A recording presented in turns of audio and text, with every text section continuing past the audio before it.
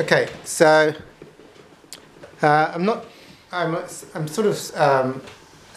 Yeah. So I was asked about a Course in Miracles teacher, or I won't mention the name, with blindness, and it's a great question. I mean, this is the way I sort of see it. You know, Ramana had ailments before he left. Jesus was going around having all kinds of miracles happening while he was walking around. Hawkins had 23 illnesses released through applying the counselling. I've had many miracles with my health, as I've shared in many videos, by the counselling of beliefs. And Hawkins actually did describe this. I have discussed it before. So, Hawkins felt, as my understanding was, he had like a karmic contract. There was something he wanted to do. Like a karmic mission, shall we say, to bring certain teachings out. I think, and I could be wrong, I might get a bunch of Hawkins students commenting on my video, but I think he felt that he'd fulfilled, his work. And then some kind of old age illness came upon him. I might get this slightly wrong, who knows. And then he thought, okay, well, I've done the work I need to, whatever it is, I'll let it take me out. I don't need to cancel it, and I've done my work, so something has to take me out of here. So this thing is coming, so let it take me out, and I'm not the body. Mm-hmm. So he just started to let his body go. And then his daughter came up to him and wasn't very happy. So that's the type of thing that happens. Your daughter comes in, so he did the work again, and he was fine again, and so he carried on teaching for a bit longer. So he actually did the work. He knew how to do it, mm-hmm. But he wanted out now. I've done what I need to do. It's time to leave this place. I wouldn't blame him. Really, I mean, if you know how heavy this world is, mm-hmm. I've done my work, let something take this body away, and so I can go off. So, but then it's like so something. His daughter was there, and so he did the work. He cancelled the beliefs, and he carried on teaching for a bit longer, and then something took him out, and he left. I think in his sleep or something.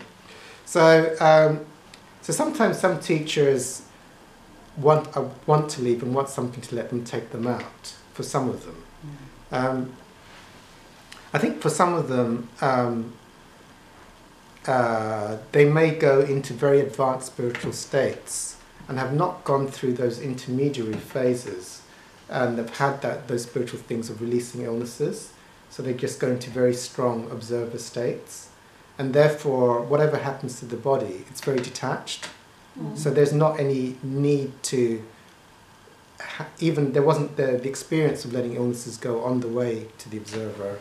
And one got there very quickly, and whatever, even if the karmic things that are happening in the body are happening, they're just detached observing that. It doesn't really matter. There's no inclination to figure out how to release those things. So if the body gets an illness and drops off, so what? I don't know if that makes sense. Mm-hmm. But it's like you're so detached, and there wasn't any inclination ever to be in there and let things go. I think, I know with Hawkins, he went through a lot of physical and addiction suffering. So I can see the benefit if you've gone through and repaired that, for wanting that to go out into the world, mm-hmm. as a teaching. Yeah. Like you've got arthritis, yeah. You've got a pain in your toe, you're wearing glasses. So, to share that information, mm-hmm. on the way, and what can alleviate suffering in whatever form, even if these people don't want enlightenment.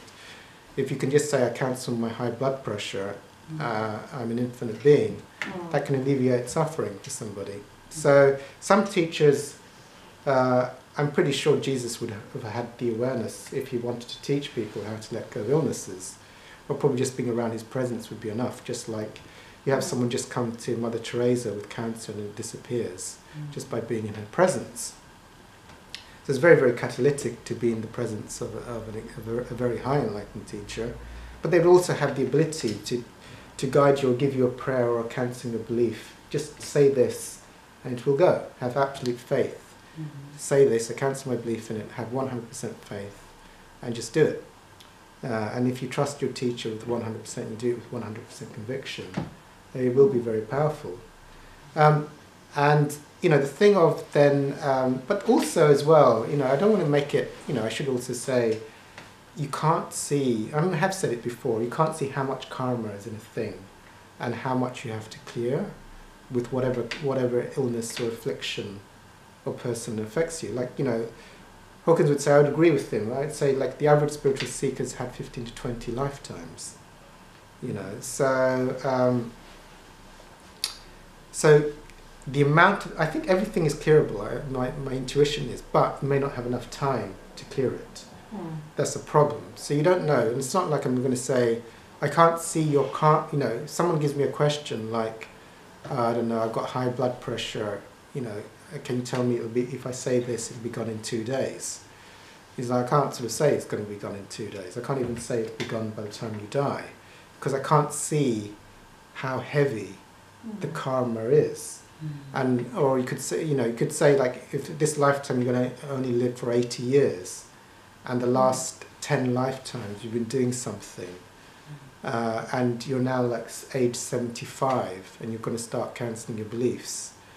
You don't, you see, I'll give you an example. I mean, like, I went to see Hawkins. He had 23 illnesses, and I asked him a question, and one of my illnesses was gout. You know, he said to me something like, pray for forgiveness for the one in me who's caused pain to others in this lifetime and others.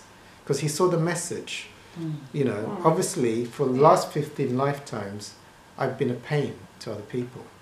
A real bad pain to them. And so the guilt, you know, of inflicting so much pain on people for so long has manifested in this lifetime as horrific gout pain in my feet. So if I was a pain in the neck, for probably pain in the foot probably, but anyway, but pain for only one lifetime, I cancel my belief in gout for like, you know, 1 week and it might be gone for good. But if I had been a pain to other people's life for 10 lifetimes, you know, and I might have to like clear it for a lot longer before I start to see things weakening. So you can't see, you know, like you might say like, oh, I cancelled it for a week and it went, and you've been cancelling it for like 2 years and it hasn't gone for you.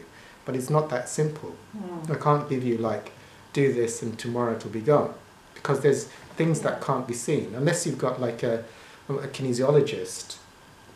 Otherwise there's complex karmic stuff as to how quickly or how slowly things are released, so I've forgotten why I'm talking about this, so I don't know what. Oh yes, I do remember. Yes, teachers, spiritual teachers. Okay, so some teachers will know how to clear things and will clear things. Some teachers may not be interested in clearing things or even finding out, or may not even know how to clear things and not interested in clearing it. And so you'll see them get an illness, a grave illness, and pass away. Some of them may actually want the illness to take them out. And actually I think with something like blindness, there was a very interesting story. It's really interesting on one of Hawkins' videos. So Hawkins, it's not a great story. I mean, it is a great story, but I can understand why people... Anyway, so he was going blind. You know, later on, earlier on, he cancelled his belief in blindness, and he got his full eyesight. And then later on, as he got very old, blindness started to come back. Something like that. So I may get this slightly wrong. And so they did some muscle testing with Susan. And it seemed to be like, you know, the blindness was probably something like from a past Buddhist life, where you don't want to be looking at temptation in the world. It was really interesting. I could understand that. Like, I don't know, maybe if you were a monk or something, you know, you don't want to sort of see the temptation in the world, you know, and get sort of hooked in. So you go, I'd rather be blind than lose my connection to God, you know, because you really want to go inwards. And certain things, if you see them in the world, are very tempting. So I could understand why some of these Buddhist monks go, I'd rather be blind than look at this stuff. And then I can see the spiritualness, their intention in it. You know, I will not even look at the world. I'll go into the grace of God. And then it's like that can get converted into becoming blind to the temptation. I want to be blind to the temptations, you know, blind to the things that hook me in. The 7 deadly sins. If you're a donut addict, I want to be blind now. I don't want to see another donut, so I'm going to go blind. Or so that could be one way of not picking up another donut. So why these things, and so it's very interesting, so that was the reason. So why am I going blind? You're going past lifetime. Oh, a Buddhist. Well, why could it be? Was it to not see temptation? Oh, it was to not see temptation in the world. Okay. So you can pick up these things. So so hopefully that's been some kind of, but it's interesting, and spiritual students ask a lot of questions like, why is this teacher died of an illness, or why is this teacher smoking cigarettes, or why did this teacher get angry in a temple, or they're all bad because they're phonies, because they got angry and they smoked cigarettes and they died of cancer, so they're not the real deal. You get all kinds of funny comments on spiritual teachers. Yeah.